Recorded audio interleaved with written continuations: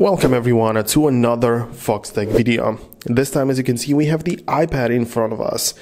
And the topic for today is how do you actually go ahead and turn off vibration on the iPad? And I've got some good news for you because there is actually no feature in terms of vibrations available on the iPad. Like, the iPad physically does not vibrate. It doesn't have the vibration motor inside, so it technically lacks the hardware to make it vibrate. There are some reasons for it. Of course, the area of an iPad is too large for the motors to actually vibrate it properly, so Apple just decided to skip this feature altogether, and I don't actually think that it was a bad idea. However, if you want to turn the feature off, you have probably experienced some kind of vibrating pattern on your iPad. In that case, what could have happened to you is simply that you are consuming some kind of content. Either you are playing some music or watching a YouTube video, whatever that may be. In case you are engaging the speakers of your iPad, in that case, your iPad may feel on the surface that it's vibrating, even though it's only just the speakers doing what they're supposed to do.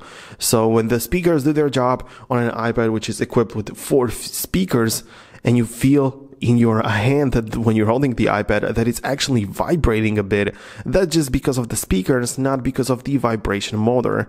So there is technically no way to actually turn it off. By the way, guys, if you want to know everything about your iPhone apps, you have to click the link down below in the description. It's a 100% free education platform where I publish like video editing courses. There is going to be the All Apps Explained course, which is coming up. It's going to explain every single app on your iPhone. It's going to be really cool. So go ahead and check out that link. It's free to access. So yeah, go ahead and do that right now. However, I still understand why you may be confused, because if you open it up and look up some things like Haptic, you can see many different things which show up, but you can see when you click on that, nothing really to customize in here. Even though it shows up in the search within the settings, when you tap on it, there is nothing requiring or nothing regarding the haptic touch, or when you just use the vibration, so which is another term.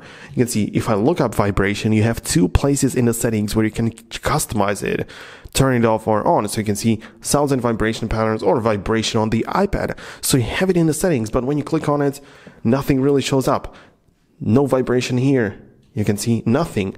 So yeah, even when I click on the first one, again, I can change the sound, the ringtone, whatever, but I don't have any vibration pattern. So, which only proves that the iOS and iPadOS are still connected, because the iPadOS is showing the settings which are only part of the iPhone, but you can still search for it on the iPad. So it's kind of not fixed properly. So yeah, that's something to keep in mind. But at the end of the day, the conclusion is that iPads are not equipped with the vibration motor, so you cannot turn it off nor on. It doesn't work that way, but I explained to you what you may have felt in terms of vibration on your iPad and why you can still find it in the settings. So yeah, that's about it. I'm gonna wrap up this video right now. Thank you very much for watching. If you found this video informative, make sure to leave a thumbs up, but definitely subscribe down below so you'll never miss future videos like this one. Thanks a lot for watching. See you guys later.